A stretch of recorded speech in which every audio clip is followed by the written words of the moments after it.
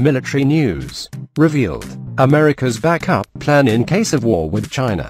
The United States can no longer count on its Pacific air bases to be safe from missile attack during a war with China.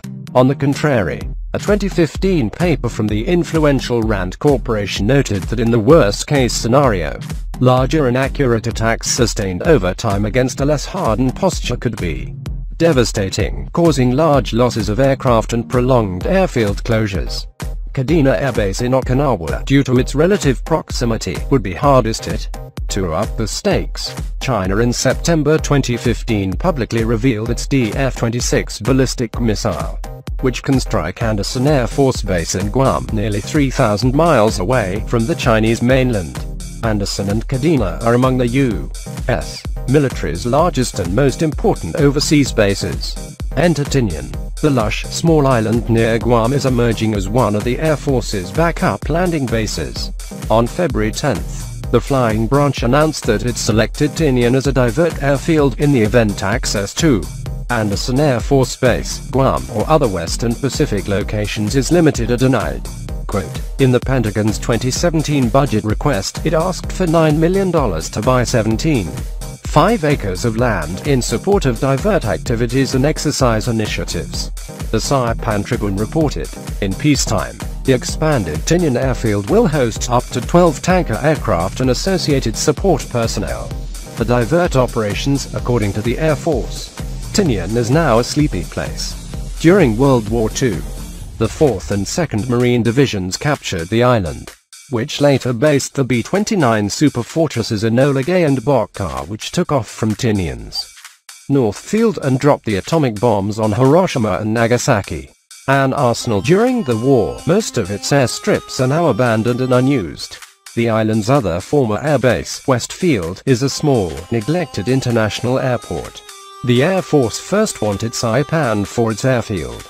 Very close to Tinian, Saipan has 15 times the population, a larger airport and a harbor. But this proposal met opposition from local activists due to the effect on coral, potable water, local transportation and socio-economic factors on surrounding communities.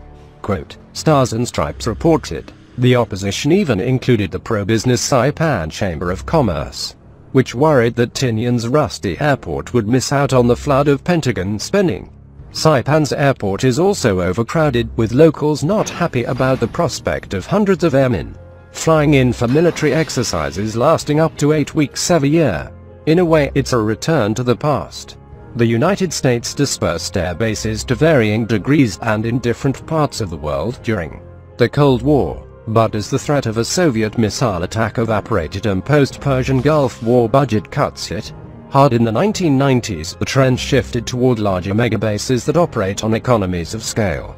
But dispersed bases are more survivable, RAND's Alan Vick noted in his 2015 paper. Dispersing aircraft across many bases creates redundancy in operating surfaces and facilities. This enhances basic safety of flight by providing bases for weather or in-flight emergency diverts. It also increases the number of airfields that adversary forces must monitor and can greatly complicate the targeting problem, in part by raising the prospect that friendly forces might move among several bases, at the least. Dispersal, because it increases the ratio of runways to aircraft forces and attack it to devote considerably more resources to runway attacks than would be the case for a concentrated force. It also greatly increases construction and operating costs to spread aircraft across many major bases. To mitigate these costs, dispersal bases tend to have more modest facilities and, at times, might be nothing more than airstrips. Robert Beckhusen is the managing editor of War is Boring.